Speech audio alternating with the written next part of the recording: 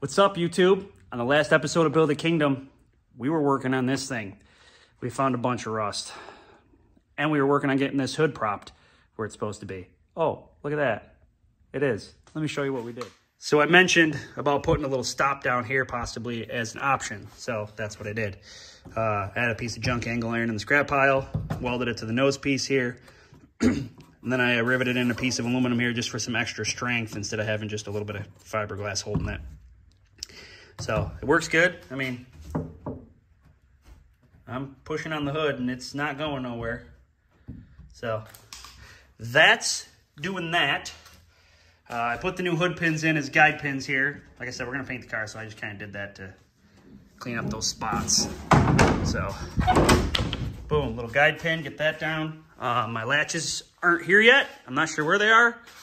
Lost in transit, I suppose, but that's working good. This thing's warped a little from sitting, but once we get the latches on, it'll be good. And we worked on some of that rust repair. So I did this side. This side was actually the worst side, but I'll walk you through doing the other side. We still got some spots to patch with this here. Got a spot to patch here. I actually want to fill all of these holes in to completely enclose this trunk area. This actually goes into a cavity. We don't want water and crap getting in there, so we're going to patch up all of the holes in this wheel well at some point here.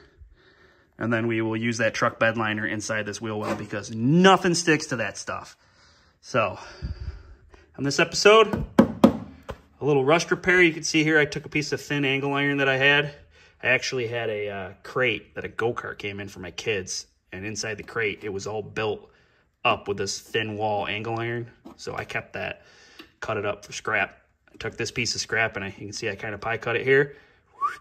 Bent it into the shape of what was there before. Recreated this lip.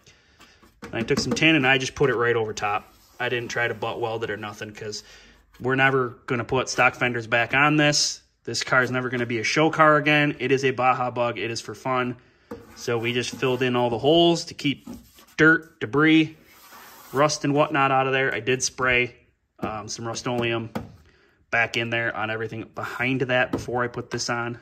And like I said, after we plug this all up, we will put some truck bed liner on there because nothing sticks to that stuff. So that, the hood's stuck, waiting for our latches. But today, we're done here working today. We're going to go pick up our new Enduro car because Crash-O-Rama's coming and it's fun on asphalt. So we're going to go do that now. All right, so Connor and I just picked up the Enduro car, and as you can see, it was raining, so I'm all wet. Connor stayed in the truck, so he's pretty dry. Yeah, so you can kind of see it back there. It's a Honda Accord, so let's take a quick look at it before we run to the gas station here and grab snacks. It's still raining out here. We got old Blue. And we got this Honda Accord here that we're going to use for the Enduro. Honda Accord 5-speed. But we're going to run inside here and get a snack. We got old Blue because my Avalanche is getting fixed. Radio wasn't working, so my buddy's got it. And we needed to test old Blue on the trailer anyway, so that's what we're doing. Cool. All right, look at this. Our hood latches came in. I already did the passenger side. So we still got to do this side here, but I got excited because they came in, so I quickly threw this one on. As you can see, latches it down, pull up, boop, and then we can open the hood, put gas in it. Quick, easy. This might be on backwards. I'm not sure if that stopper goes out or in. I've never used these before, but I'm thinking it'll work better probably if that's out. So I'm gonna flip that around. Then we gotta do the other one, so. Yeah, I gotta open this hole a little bit. It's a little bit tight on this side here. Plus I think I might lower this a little bit more. I'm too close. I think I'm gonna lower this a little bit more because it just is only a guide pin. We're not actually putting hood pins in there. Yeah, unless maybe we decide to actually do some off-roading, which, yeah, I don't know about that, but. So, more like a guide pin. There's the latch, quick and easy. We can open the hood, put gas in it. You can see what I did down here. I just notched this out a little on the back of this fender. So it gets clearance when you undo this to lift this up quick. It does open up this ugliness back here a little, but That's fine. It's fine. All right, moving forward. What's up, YouTube? So at this point, we've got these hood latches mounted here. Bingo bango. You can probably barely see that around this fender, but we trimmed out the bottom I showed you there in that last little snip of how we did this. And now that this one's latched, it almost looks like maybe I didn't trim enough. But anyways, that's latched. I'm not going anywhere. So I've actually moved on to playing with these headlights because honestly, it's more fun than dealing with that rust. I will get to that because I have to get to that, but I'm not excited about that, so I'd rather do this. So basically, fancy headlights we got here. I made a little bracket for the back of it. This little thing here. Why did I do it this way? Well, we need to be able to tip the headlight up and down and line it up so that it's pointing down the road because, you know, we don't want it all googly-eyed and whatnot. So, yeah, tip this way. One hole in the top so that we can turn it this way. Get what I'm doing here? And then in here, I'm actually going to come off the bumper here. I'll probably I've got some 1x1 square stock left over from race car stuff. I'm probably just going to make a 90. Honestly, I'll come up and in like this and weld it right to the bumper right here. And then this will actually bolt straight up. I'll probably put a bolt through here and weld it to this bracket. And that'll go straight up through the 1-inch with a nut on top so that we can turn this inside there and tip it up and down if we have to. I have trimmed this out a little bit from what it was before I opened that up. There's some chunks and whatnot laying here. You can see the ring over there on the floor maybe. But yeah, that's what I'm working on now because it's more fun than rust. And you can see that bracket. I got to make another bracket for the other headlight. I just whipped up one quick. Basically, a lot of times what you see with these small snippets of video is I get home from work at the end of the day and I just do like a little bit. You know, I'd like spend an hour, you know, knocking off something. And that rust is going to take more than an hour. So that's more of like a weekend thing where I can spend a few hours cutting all that old junk out and putting new stuff in. And I'm pretty much going to have to do the same thing to this side as I did to the other side. Not as bad, but yeah. I mean, I don't know. Maybe we'll just put a flat piece of... No, that's gone. I'm probably going to have to put a piece of angle in there too. At least in this small section here. But it is what it is. You can see there's fiberglass dust on literally everything from me cutting on this thing here. I got a little more trimming to do on that headlight bucket. And I might, depending on how this lands, I might have to do some more trimming in here. But like I said, these will be stationary. Mounted to the car, not to the front hood. So that, you know, when we swing the hood open, this will actually stay mounted to the bumper.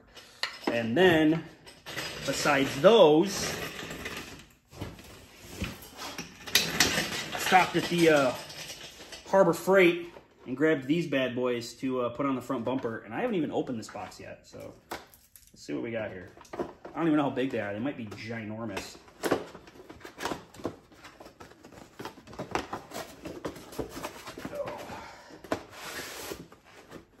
Open up, open sesame. Oh, they're not that bad. About the same size as the headlights, which is good. Oop, shit falling out. Oh, a bunch of wire. Pop one of these bad boys out of here. Come on. I want to see what the mount looks like. Who does that? Seriously? Tie them in with the wires in the back? That's not the most, yeah, we're not going to say that out loud. All right, got it. All right, got one of those out. I want to see what this mount looks like. It is plastic with one bolt through it. All right, easy peasy. So basically we got to make a bracket to mount this bad boy. We're going to mount it right on the front bumper up here. Let me see what our video looks like. Can we actually see the front of the car? We can. Let's turn it a little bit. Like that. You know what? Let's open the hood.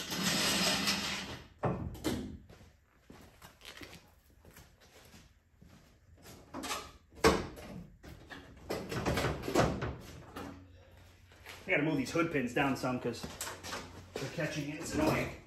Like that. Damn thing keeps catching on the hood pin. I might just take them off because we really don't need them. They're just kind of there for guidance. Okay, so that stops right there. So basically we have to mount these where the hood's not going to touch them. So we're looking at out here like this.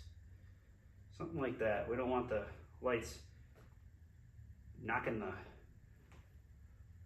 paint off the hood. So we're going to have to come out a little bit off the front bumper. Just got to figure out how far in I want it to stick them. But we'll put a piece of angle on here, weld it out, drill a hole through it, put that through it. Bango bango. Easy peasy. And then my boy DJ can wire these in. We'll have some cool little fog lights on the front that the hood doesn't hit, hopefully. That's the plan anyway. So, these are like $30. Cheap, cheap, cheap. But if something happens to the headlights, we can flip a toggle switch, hopefully, and we'll have another set of fog lights. Maybe we'll just hook them up as the brights. I don't know if those have brights. I would assume they do, but I can't be sure. All right. I also watched some videos. You can't see me. I also watched some videos, and apparently if I take that gas tank out, I have access to everything under here. So we're probably going to have to pull that gas tank out to fix that rust back there, and hopefully I can fix most of this rust without lifting the body off. Hopefully. Not all of it, but hopefully we can fix a lot of it without lifting the body off. And we got to plug all these holes here to keep stuff from going into here. We don't want to fill this up with nastiness, and we'll have to make a cover for the front of this too that meets the hood to encapsulate this area. We want this sealed off as best as we can get it, because that's where all our electronics are. So that's where we're at. That's what we're working on. Slowly but surely moving forward. All right, so I've been like sanding, scuffing, you know, some of this stuff up. I get some scratch putty out and fill in these chips and stuff. And then there was some cracks in the paint, a little bit of rust and stuff up here we hit to clean up. And have to put some kind of treatment on that. It's all pock marks. Just a couple spots there. Not too bad around the windshield, actually. But then on the side of the car, we're gonna have to walk around here. There were some big cracks in the paint, which I assume probably had Bondo of some sort underneath them. But what we're finding is patch panels galore. There was a big crack right here in the paint, so I started taking it away from it. And as you can see, it was yellow before, apparently.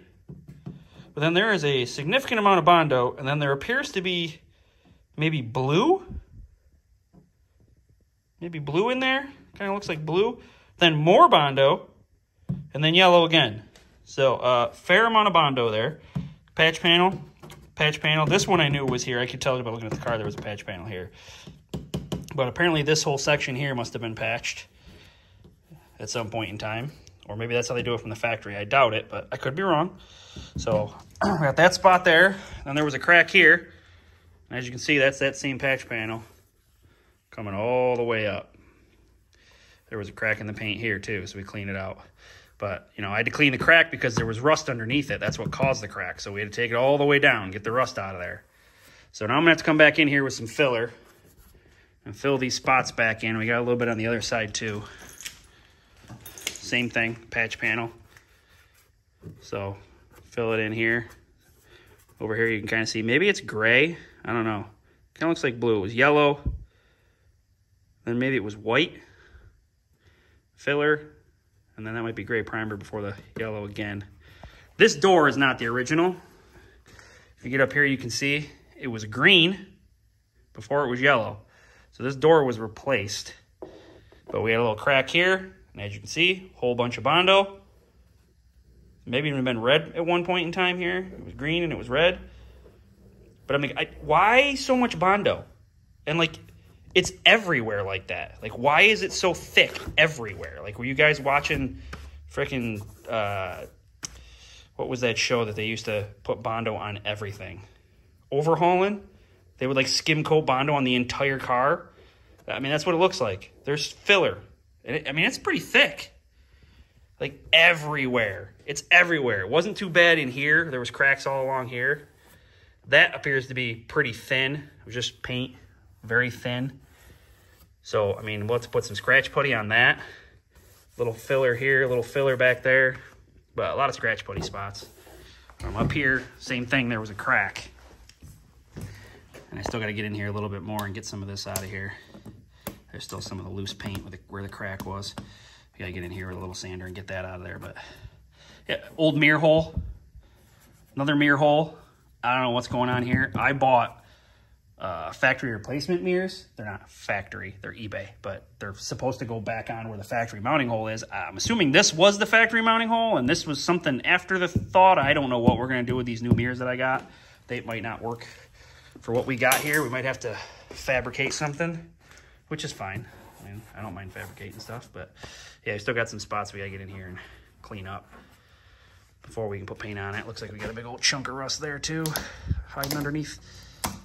Yeah, we have to get in here and dig a lot of this out, get the sanders and clean a lot of this up before we put paint on the car. I mean, we're just spray painting Rust-Oleum. I mean, we're not getting super fancy with anything here on this car, so it's not that big a deal because we're not doing that, but man, is there a lot of Bondo in this car. A lot of Bondo, lots. So, I guess my ADD kicks in and I just start bouncing all over the place, hitting different stuff here, but the wheels came in and the paint came, so we painted the wheels. It's like a hammer finish gold. Actually, we put down hammer finish chestnut first and then put gold on top of it because the gold itself was a little bit too light. Didn't quite like that, so the chestnut underneath. I bought the chestnut first and it was way too dark. Like going on the road, it would just look black and that's not really the point. So then I grabbed the gold. I tried putting gold on without the chestnut underneath it and it was like super light. Way too gold. And I was like, well, we need to be a little bit darker than that. So we just put the chestnut down first, put the gold over top of it. And then the new tires are here too. I'll get these mounted up today with the new tires. I gotta grab some valve stems. I might have some in the drawer. So that's where we're at. I need to get back to fabricating these headlights. Check this out.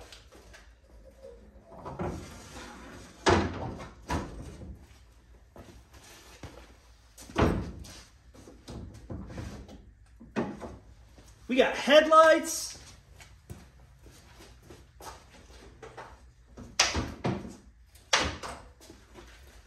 Oh yeah. Can't tell me that doesn't look cool as shit. Those are awesome. Those look fantastic. I gotta do a little grinding, I think, on the fiberglass here. Maybe I just got it too tight. Got the bolts too tight on that one. I can't move it. But I mean, visually looking at them, they look like they're pointed fairly straight, and they look freaking cool as shit. They look awesome. I mean, as you just seen, I closed the hood without any problems. Put it back up here.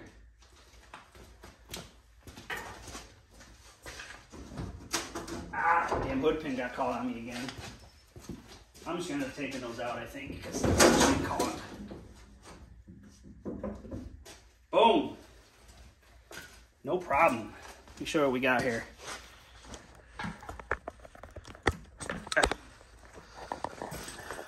Whoop. Just made a quick bracket there. Little 90 up and out. Like I said, bolt through the top. Gonna have to come in here. I'll cap all this off. Put caps and stuff on. I gotta do a lot of finish welding. I kind of just got them burned in there pretty good right now. I mean, they're in there, but they're not welded 360 degrees all the way around just because I can't really get to it. But this whole front bumper system has to come off and get painted anyway. So this is just mock-up for fabrication purposes. Man, those are cool. That worked exactly like I was planning it. I probably got to do a little bit more trimming here. They're not touching, but depending on how much we have to move them to get them lined up, I might have to trim some more out of here. So I might end up just coming in here and trimming most of it right out of the way, which will look kind of funky probably, but I don't know. Maybe we'll be a little bit cleaner about it. But yeah, that worked out slick. Simple, real easy, simple. So cool. So the headlights are on. Oh, I mounted the tires. I'll show you that. Move all this crap out of my way. We mounted the tires up. They're outside because I don't have enough room in here. Got them white letters. So yeah, those are all mounted up. We're not even gonna worry about those right now because I want to get I'm making so much dust and mess and nastiness in here with the Bondo and bodywork that we got to do. I'm still waiting on the mounts for the rear cage. But tomorrow I'll probably drag that in here and clean it all up with the wire wheel. And I got to make some plates to hold these tail lights because they pop into a little oval hole. Got a little schematic here, show you how to cut the hole out. So we got to make some sheet metal plates for those and weld those into that back bumper cage. And then I actually need to weld a bracket on the cage for the license plate. And I gotta, because we're in New York, we gotta run a front plate. So I gotta weld a bracket on here for the front plate. I gotta weld the brackets on here for the fog lights. We'll do that tomorrow. And I actually, somewhere, I have a big piece of stainless tin. And I think I'm gonna use that and make like a skid plate on the bottom of this front bumper. So we'll work on that tomorrow if I can find that piece of tin. First, we'll mount the fog lights and the brackets for the license plate on the front and rear. Get those taillights figured out. We're getting closer and closer, and then maybe tomorrow I'll get to this rust here that I don't want to deal with. Maybe we'll mix up some Bondo too. I don't know. We'll see how tomorrow goes. But that's it for today. Man, those are sharp. I'm so excited about these headlights. I couldn't wait till tomorrow. I had to get them on there and see what it looks like. How freaking cool is that? It's so badass. The more I do to this car, the more I love it. I mean, they're out pretty far when you look at it from the side, but that's because the hood needs to be able to open up and not hit them. But I don't care. They look so freaking cool. It's dope. All right, so I just got done fabricating this back cage section here. I still don't have the mounts to put it on. Apparently stuck in the mail somewhere. They were coming out of California, so it is what it is. But we had to, it was just a blank cage, except for this trailer hitch thing here that was on there. But we had to fabricate the oval piece, put the taillights in, both sides, license plate mount. That little upper piece is for the light for the license plate. Those two big holes are for the reverse lights. So we got that cleaned up and painted after I got done fabricating all the mounts. Got a little license plate light, and then we got these little LED grommet lights that we're gonna use for the reverse lights. So that's what I've been working on today. About that, and I put some filler on the car and those big holes. This is not the right way to do this. If this was like a nice Beetle, like a show car or something, we would have had to strip the body completely down.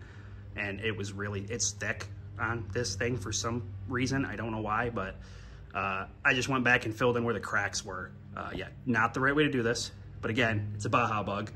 It's for fun. This isn't a show car by any means. We're just having fun with this thing. So I just went back in and filled in the spots where I dug the cracks out on both sides here. Filled that back in. We'll have to come back tomorrow and sand that down.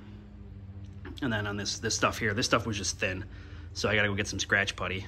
I didn't have any apparently. Thought I did, but I gotta get some scratch putty and we'll go in and get these spots and all these little chips and stuff. We'll hit with some scratch putty. And I mean, we're gonna spray this with spray paint just like I do race cars. So we're not getting crazy here. Just cleaning it up a little bit so it's not really bad. You know, at least it has somewhat of a smooth, clean finish to it. But that's where we're at. I gotta take the front bumper off and finish welding all that stuff. And I still gotta put a license plate bracket and some other stuff on the front bumper. But I need another person to help me lift that nose off so I can get to that. But we're moving. Look at that. All painted up. Got that Rust-Oleum rebuild on there. Came out pretty trick. Tail lights are in. Got a license plate light. Little LED reverse bulbs. They were just LED lights that I got at Tractor Supply, but they'll work for reverse.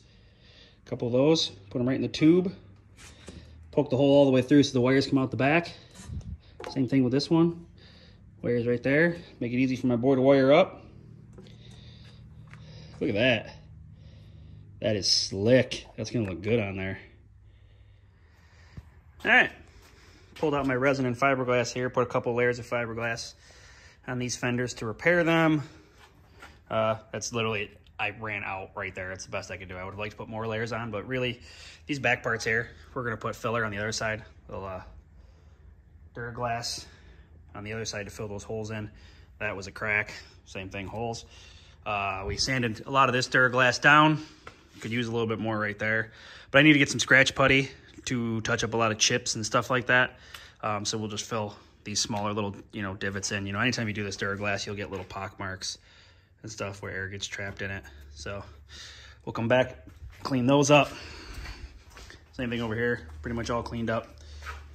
We gotta put some scratch putty in this stuff. That one came out pretty good. Front one there, not too bad. Got a little scratch putty work to do, but other than that, got that done. We got a lot of work done this weekend. We did pretty good. Still gotta pull the front bumper and finish welding up everything on that. But yeah, we made good headway this weekend. And that is gonna be it for this episode of Build It Kingdom. Keep it creative and happy building.